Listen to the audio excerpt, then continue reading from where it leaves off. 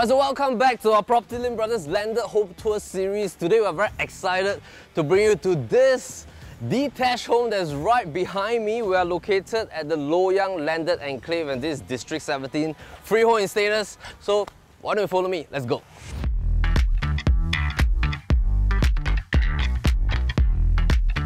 This house was built in the year 2011, first owner condition. Right now it's the year 2021, so it's officially on its 10th year. It was a new build that has been fully constructed. So this house gives you 4,361 square feet of land size. It's a freehold detached status. You have a build up that's about 6,900 plus square feet that's spread across the basement level, level 1, level 2, and the attic zone. So officially you have 4 different levels. You have a lift that serves you all 4 different zonings in the different levels.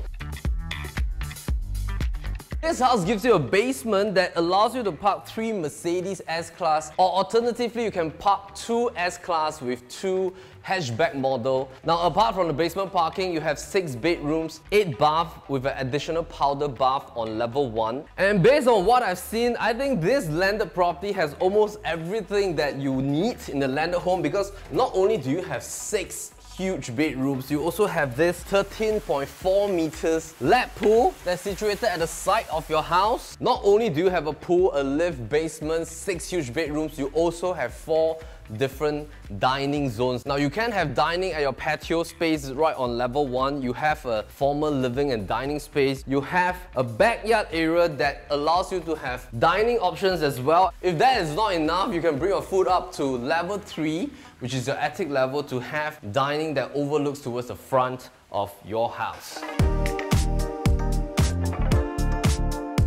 This house is located at the Loyang Landed Enclave. So if you're familiar with the Toh Drive, Toh Close, Toh Crescent, this is the zone that we are in. We are fronting towards Upper Changi Road North. So when you drive in back home from the small 2-lane road, this is where you'll head in. So you can drive all the way straight into your basement parking. There is an advantage as well, because just right outside your home, there is this zone that technically nobody will drive past, and it's quite a huge setback from the road itself. Now notice there's 2 flights of staircase over here. So you can come back from your side gate over here and then head up to level 1. Alternatively, you can also go through to basement level, take the lift straight on to level 1.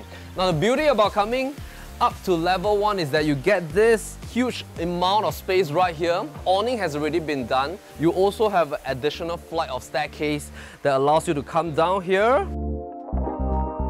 This is dedicated to your pool zone. So of course the good thing is that this is like all the wet and play area. Your kids can play here. You can also supervise them from level 1. 13.4 meters in length, 3.4 width for this portion. The narrow corner is 2.1. Nice beautiful waterfall feature right at the end. And we love the fact that this entire area is also elevated from the road line. So you do have that sense of privacy that you need. Also notice small little things like this. These are all tinted with the opaque version, so people that are walking past along the road, they cannot technically see your house. As you come in here, other than you having this nice main door, you also have sliding panel, glass fascina, doors that are located right at the front of the house, so of course you can open that up. And of course, the moment you come in, you'll notice that the entire flooring from the foyer to living, dining, these are all done with marble tiles. You have a nice wood paneling that's being done as a feature wall. And of course, this is the entrance area. Now, we love the fact that this main door, it does not face towards your main living and dining, so it's really a dedicated zone for your foyer area.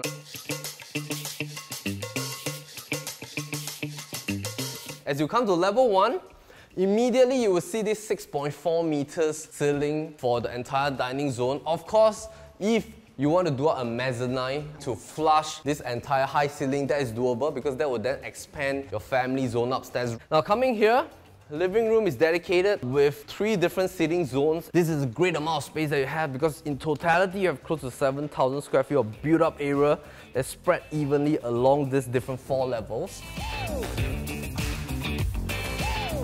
And as you come to the formal dining, this is already a 10-seater.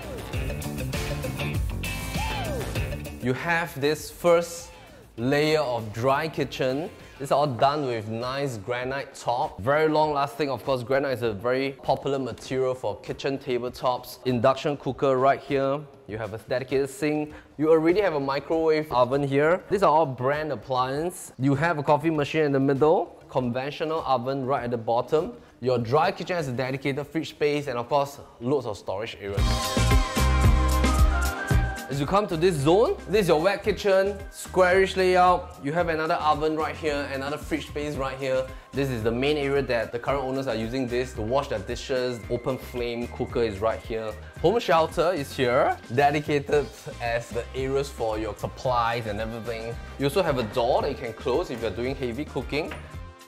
As you come to the backyard, this is now also used as another cooking area, which is what we call a super wet kitchen, so you can really cook very heavy stuff here. If you want to do like the zi cha style, you want the wok hei effect, this is a place to cook because it opens up to the backyard area. Ventilation is great right here. Small little details like glass panels on the left and right side so you can contain the wind. Don't allow the wind to affect you while you're cooking. As you come here, this is your helper's room. If you have no live-in helper, that can be an additional storage room. This is the part we're talking about, the outdoor dining at the yard zone. Now let me just show you this part first. This part is shorter than the other side because the front part area is dedicated to your pool. So this can be another area for gardening. If you are not doing gardening, you can use this just as a clothes drying area as what the owners are doing right now. And then this side, an entire zone again for gardening, and this leads back to the front entrance. If you follow me, you'll bypass your dining area. Your side walls are beautifully maintained.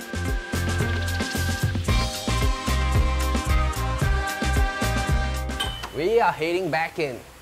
Alright, so now that we're back on level 1, before I head up to level 2 and 3 and the basement level, we need to chat about the locale. Now, if you're looking for a landed property in the east and you happen to be an east lover, what are the choices that you have? East side, if I'm not talking about D14, I'm not talking about the Kembangan zone. Typically, people will start looking at D15, which is the East Coast area, Upper East Coast, and of course the Siglap zone. If you want to get a landed property right there, in terms of price tag, some of the brand new inter-terraces, they are already at about $4 million.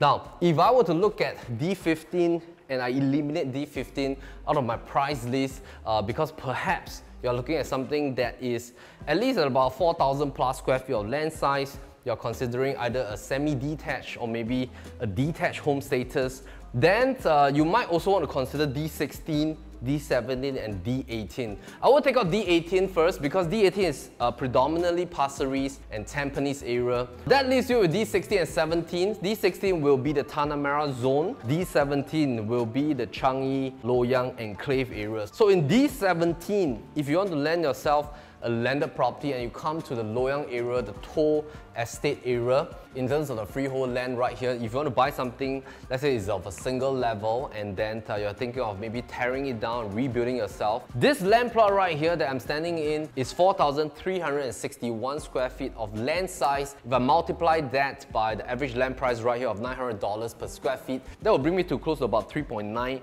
million. And then I take the average construction cost to rebuild this at about 6,009 square feet of built-up area. That will then cost me at an average of about $300 per square feet for the average construction price, and then it will bring us to about $2.1 million range. In totality, this entire home would then cost me close to about $6 million. I have not factored in rental costs to put my family in for the time being, or maybe additional factors such as the material. So in totality, probably that will cost me about $6 million to about $6.2 million. So in order to decide, hey, should I buy something that is off the market? So this was constructed in the year 2011, asking $5.5 million negotiable. On the left hand side is something that you can rebuild yourself, spend about 24 months to rebuild something, bringing the total cost of about $6 to $6.2 million for a brand new property based on your own taste. Or should you buy something of this nature that's about $5.5 million negotiable, yet at the same time you have everything that you want right here in this detached home? Coming back onto the numbers again later, let me bring you to level 2 first.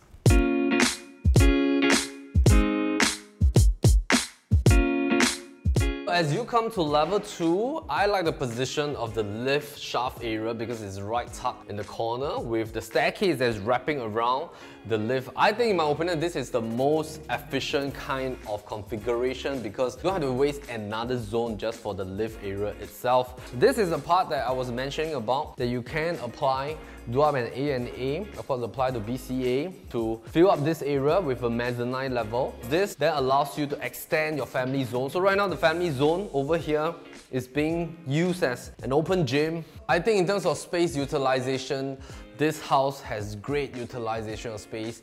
The amount of built-in area is fantastic, very evenly built. The master is the house that fronts towards the front. Let me show you the 2 bedrooms at the back first. So this is the common room with its ensuite. And because this house is only 9 odd years old, fantastic condition. This room is now used as the study room for the kids. Nice huge windows at the side. Now, you come in here, more additional document storage zone behind the door. So it was converted from original wardrobe into this version. This is the ensuite, great condition, homogeneous tile, ceramic flooring. And as you come here, there are more storage options right here for books, for assessment books. I think this zone is really for your kids. Now, if you come in here, this is another common room that is ensuite as well. 3 panels of wardrobe, flushes the walkway without jutting up into the walkway space. Nice, huge ensuite standing shower with long bath, dual sink. That's seldom seen in the junior master. Pretty unique, okay, pretty good. Nice huge room, queen bed, dressing table there. And as you come out, you have a nice huge walkway. Super big master. I think it's your own little cave here. You have your own little mini living room, your own work desk here, your resting area, your reading area. There's another work desk table right here. And then you come in here. You have a U-shaped open wardrobe system inside an enclosed walk-in wardrobe area that is enclosable with a sliding panel door, centerpiece for all your dressing accessories.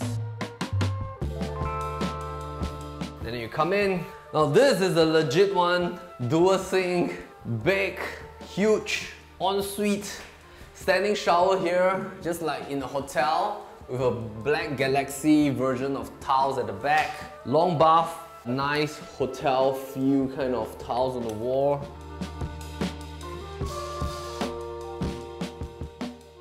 Alright, so before we head up to level 3, let's have a look at some of our PLB landed nuggets. Now, why are home shelters needed? Now, a household shelter is required only for redevelopment cases. The minimum size of a household shelter is at about 1.2 meters of internal clear width. The minimum height is 2.4 meters, maximum height 3.9 meters, and the maximum area is 4.8 square meters. Guess how much is the construction cost? $20,000 estimated. Now, nugget number 2, this house has close to about 200 plus lighting points, and because of that, the owners has upgraded the electricity power to phase 3 power. Now, nugget number 3, how do you qualify the land to be a detached status? Now, a detached needs to have a minimum plot width of 10 meters. Now, this land itself is at about 30.4 meters in terms of depth, 13 meters in terms of plot width, and of course the land size is 4,361 square feet. So this is a detached plot. Now, with that, let's head up to level 3.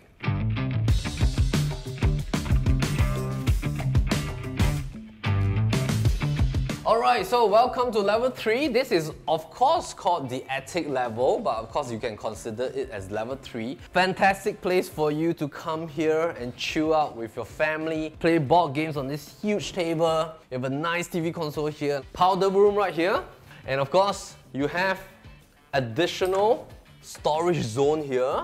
I love the fact that there's this wall line here for you to put additional. It can be a bookshelf, it can be a nice countertop like this. And this is, of course, one of the 2 bedrooms that's located on level 3, the attic level. Now, all the bathrooms, you do not have to spend any money to renovate. It's all tip-top condition, Daikin aircons throughout. This is a room that you can put up to a queen bed. Wardrobes is already done with built-in study tables. It can be your kids' room, it can also be your home office. Another beautiful room right here. Oh my goodness, the en-suites are all very nicely maintained. I love the condition of the wall tiles. I love these small little details like this. You come out of the bathroom, you have this nice black tile here so that you don't immediately step out with a wet feet, even though you have a carpet right there or a floor mat there, but sometimes the moisture gets absorbed into the parquet. So that is an additional safety. Wardrobes. I love the fact that the layout is all cleverly planned because most of the wardrobes I see, they're all tucked within the wall line. It doesn't jut out into the space. Of course, platform bed, a lot of storage options. Right over there, this is a fantastic kids' room. Because for those of you who have kids, put your pianos here, organs here, drum sets, 3 to 4 different study tables for your kids to have their tuition, do their homework right here. This is the bonus, oh my goodness. This is the place I'm telling you, the 4th dining space is beautiful.